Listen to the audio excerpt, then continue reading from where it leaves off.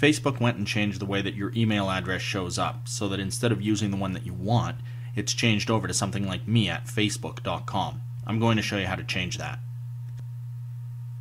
To get started, log yourself in and then click on the Edit Profile button. Off in the sidebar, click on Contact Information. Part of the contact information includes the email address. You can see that I have the one that I want, which is me@gmail.com, and you can see the one that Facebook forced on me, which is me@facebook.com. I don't want that, so I'm going to switch the two. Clicking in the drop-down, I can change the Hidden from Profile so that it becomes visible for the email address that I want.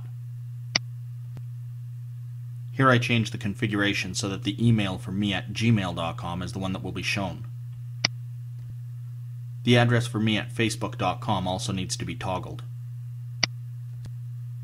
I change this one to be hidden. Once I'm done, I click on Save Changes.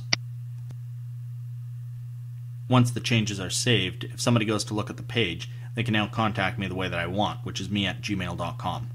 Hope this video is helpful to you.